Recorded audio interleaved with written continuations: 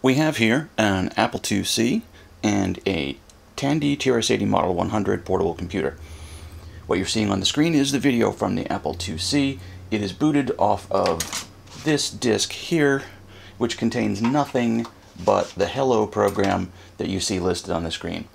All this Hello program does is initialize the super serial card and switch all the input to the serial card after sending a quick message, go. That serial card is connected to the Tandy 100 laptop here, which contains these files.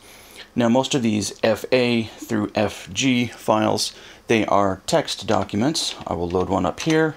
And all they are is Applesoft basic code in text. These are all from Vince Weaver's collection of tiny programs. But the meat of the action here is this a2.ba program. This is a serial monitor program that is monitoring the serial port right now, and it is waiting to hear this Apple II boot up. So what we're going to do is we are going to quickly reset this Apple IIc, and it has now asked the Tandy, hey, give me some code. And the Tandy is replying by choosing randomly one of the 8 or so programs that it's stored in its massive 32 kilobytes of RAM, stuffing it down the serial port, and instructing the Apple II to run it, which it is now doing. And there we are. It has chosen the tunnel program this time.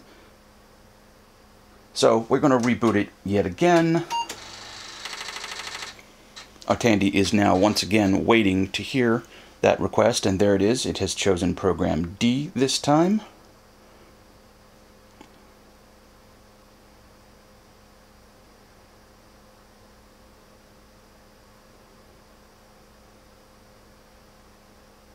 And now it has instructed the Apple II to run the basic program, which it is doing, and it's gone back into wait mode.